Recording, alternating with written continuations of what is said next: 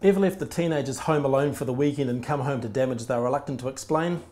It's not as common as a hole caused by a door handle, but damage like this can happen. Ideally, if the hole is big enough, you'd like to cut it back to a stud on each side and replace it with a new piece of GIB plasterboard. However, in this case, I'm going to cut it back to a stud on this side, insert a back block over here, and put a new patch in before plastering it back to a paint finish. The first thing we want to do is mark and cut out the damaged area.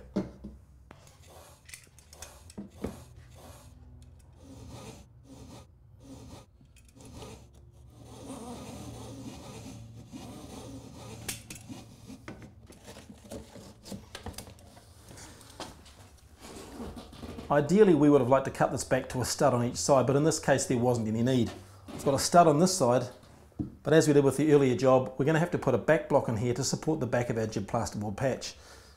Once again, I've used GIB Tradeset 20 on the back of the back block. All I have to do is slip it into position.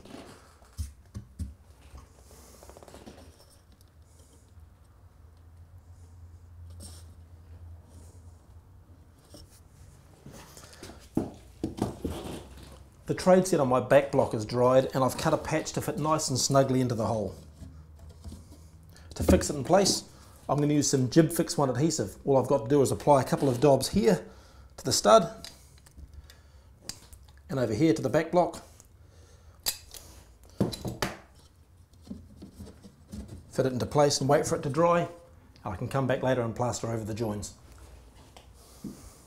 For holes larger than 300mm, GIB Fix 1 adhesive needs to be placed at a maximum of 300mm centres.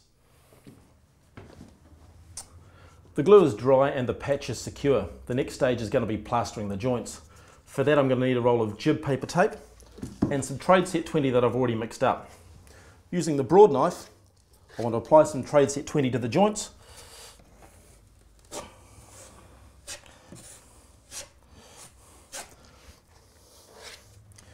Make sure the compound's worked properly into the joints, and then put a length of paper tape into the joints using the broad knife, dragging it across the face of the tape to ensure there are no air bubbles underneath.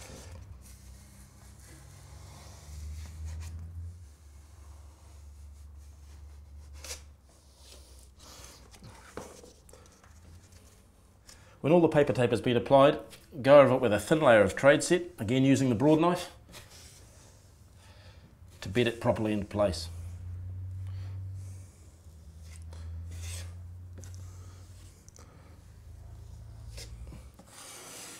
Remove any excess and then wait for it to dry. When the first coat of Tradeset 20 is dry, use the broad knife to remove any rough edges.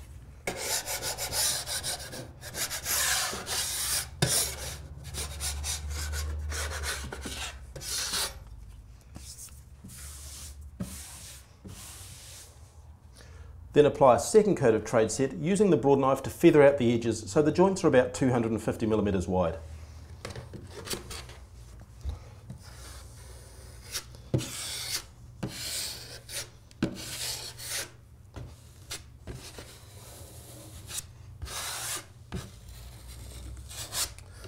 Once this is dry, I'm going to come back, sand it, and then apply a finishing coat. To finish the plastering part of this job, I'm going to use +4 and apply it to the entire patched area. However, before I do that, I want to take off any rough areas with my broad knife.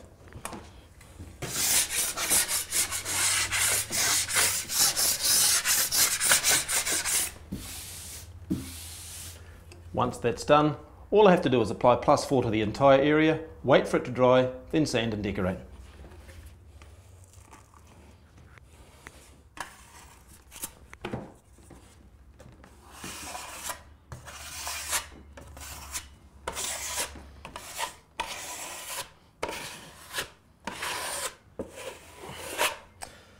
I'm pretty happy with that. It's nice and smooth. It's going to take about 24 hours for that to dry before I can sand it.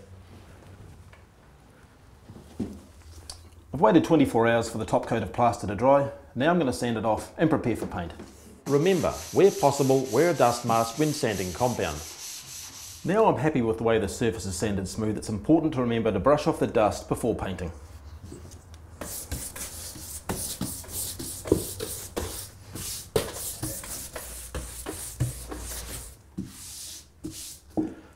The surface is now all clean and free from dust, so I'm up to the final stage of the repair, painting.